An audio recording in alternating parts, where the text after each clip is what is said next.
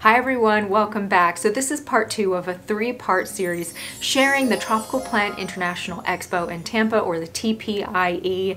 Now this was my first time attending this event. At this event, all of the amazing growers in Florida, a lot of different plant companies that have plant products, they go there and they display and exhibit everything that they have to offer. So if you're a plant shop, you'll go to this event, see what the growers have going on, see some of the plants that they're really excited about, and then place your orders, that kind of thing. So if you haven't seen part 1, I do recommend it. Now in this episode, I share a contest that was going on. Costa Farms submitted some incredible rare tropical plants that they told me we can expect to see on the market sometime. They did not give me a time frame. Now it could be this year, it could be in 3 years, I'm not sure, but I still wanted to share these really amazing plants that I cannot believe are coming on the market. I mean, one of them is like my #1 wish list plant that I still can't wait to get my hands on. I cannot wait to hear your feedback, see what you guys think, maybe which plants you're most excited about. If you're new to my channel, welcome. My name is Ashley and I am a plant hobbyist that is obsessed with all things tropical plants, rare plants, cool indoor plants, crazy plant person and proud, like I always say. So if that brings a smile to your face, consider subscribing so episodes will show up in your news feed. We also have an amazing plant community on Instagram that we would love for you to be part of. My next episode is going to be showing all of the awesome plant trends for 2022 that you can expect. Being able to be in front of all of those growers, and I went up to them asking like, hey, what can we expect to see? What plants are you growing that you're seeing? You know, the people that are purchasing from you, what are they excited about? Because it's an indicator what us as planty people can expect to see. So that one's coming soon as well. I hope you enjoy part 2 of this 3-part series. Don't forget to leave your feedback. Let me know what you think. So this is a section where they have an exhibit and you get to vote for your favorite plants. Now let me show you guys what the different kind of, groups are. We have new flowering plant, new foliage plant, and we also have new product. So they announced the winner tomorrow, and I'm really excited to go through and take a look and then put my vote in. So some of these plants are actually Costa Farms plants that are going to be on the market, in the next few years. Not exactly sure when, but they're still allowing me to share it with you guys, and I am like, I don't know if you can hear how big my smile is right now. So I'm gonna go through and talk about the different plants that are to be voted on, and also sharing which ones you can keep an eye out for with Costa Farms. First up in the flowering is this really adorable hibiscus. Look how cute this is. Oh, beautiful, beautiful flowers. Now this is in the new foliage variety, and this is a Costa Farms one, and it is a Monstera dubia. Now if we know anything about how well the Rhaphidophora hyee shinglings have done, I mean, I'm really excited to see the Monstera dubias when they do come up on the market. And look how beautiful those leaves are, oh my gosh. Then I was admiring this one. This is also in the new foliage category. This is a Tradescantia Roxo, and it's really cool. It's very different from other Tradescantias. It has like kind of larger leaves. I like the shape of it. It's kind of bushy. It has the beautiful purple on the back sides of the leaves. Really awesome. Then we have the Raven ZZs. Then we have Hollywood Hibiscus, also for new flowering plants. Absolutely lovely. Look at those blooms. Some gorgeous orchids here, like absolutely stunning. Here we have new flowering Phalaenopsis orchid. Look at this one. Oh my gosh.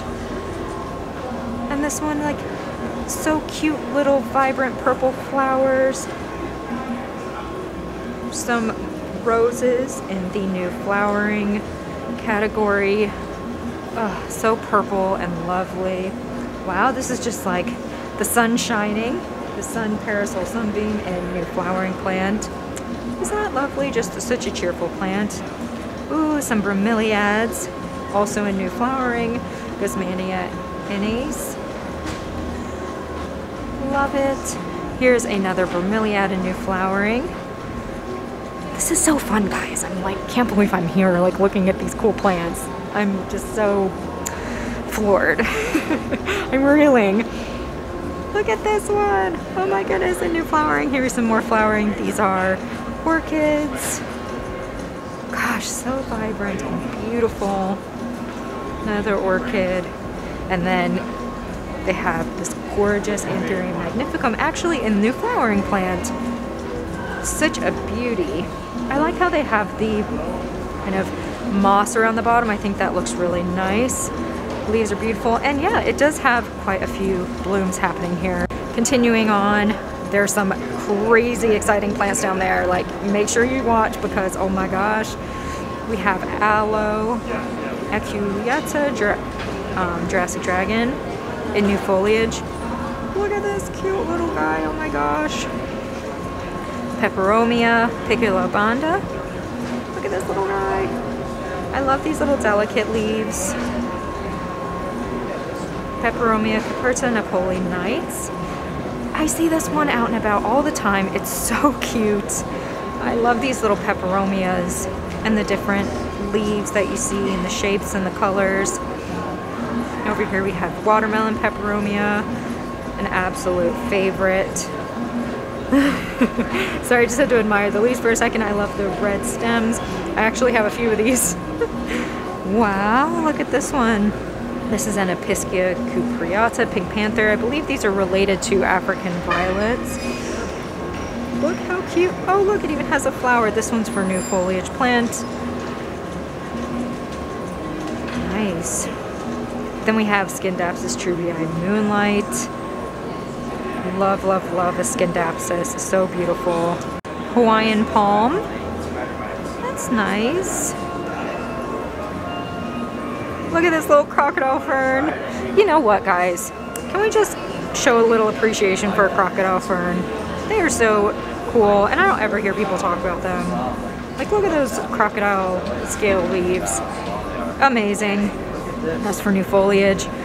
Whoa. Oh my gosh. Look at this Alocasia silver dragon. This is a Costa Farms plant that they have submitted. Wow. That is incredible. Goodness me. Their plants just always look so good. And it does, you know, gets that silver dragon name from the way that the leaves look, kind of looks like dragon scales. I was really excited when I saw this one. It's a variegated Dieffenbachia, guys. Dieffenbachia, cool beauty. This one is also being submitted by Costa Farms. One of those ones you should keep an eye out for over the next few years. Incredible. We all love Dieffenbachia's tried and true, amazing plant, and now they are bringing the variegated version, which I've only ever seen one time before at a rare plant shop. So that I was crazy excited when I saw that. Dieffenbachia Reva. Reva's so cool. This one's also by Costa Farms. Look at this beauty. So stunning. Next up is this beautiful Geogenanthus. Oh my gosh, amazing. I had never seen this plant until I visited Costa. Mike showed it to me and I've been obsessed ever since. So cool. Yes. They are having the holy moly monstera, the Monstera Esqueleto as a submission for this, and it's a plant that you can be looking out for in the next few years. I have to say this is a wish list plant of mine. I am shocked to see it here and so excited. I mean, look at these leaves. It's Monstera adansonii on steroids. I love it. And the leaves get so huge, so massive, amazing, beautiful fenestrations. I don't know, it's the type of plant I could just stare at all day. And here we have the gorgeous Squamiferum.